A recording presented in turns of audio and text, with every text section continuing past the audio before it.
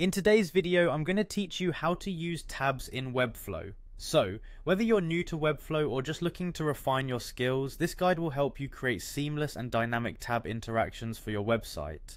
To kick things off, we need to dive into the Webflow editor.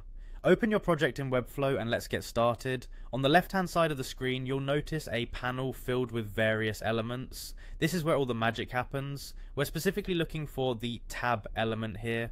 If you're having a hard time finding it, don't worry. There's a handy search bar at the top of this panel. Just type in tab and it should appear in the search results. Once you've located it, go ahead and click on it. This will add a tab component to your project. Now, before you move on, take a moment to familiarize yourself with the tab settings. You can find these settings in the right hand panel. Understanding this interface is key to effectively customizing your tabs later on.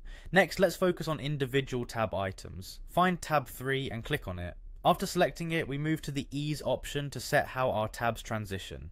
Click on it and then choose the ease in out option for a smooth transition effect. To make sure you have all the flexibility with your tabs, click on Show All Settings in the right hand panel. This will reveal more settings options. If you wish to create additional tabs, simply click on Add Tab.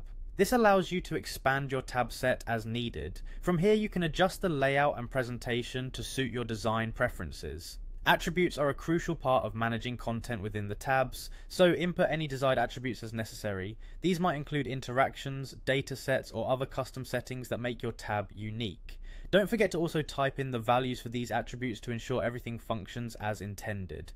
Once you've configured your tabs, hover to the settings icon again, and this time select Style. This step allows you to refine the visual aspects of your tabs, including colors, typography, and overall design.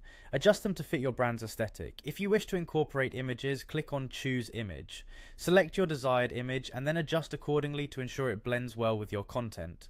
Finally, it's time to bring your new tabs to life. At the top right, click on the Publish button.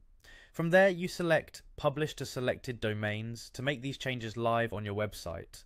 Once done, you can close the panel and admire your newly implemented tab functionality.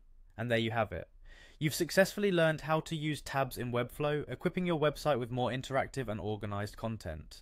Practice these steps and soon you'll be a pro at integrating tabs into any web project. Thanks for watching and happy designing.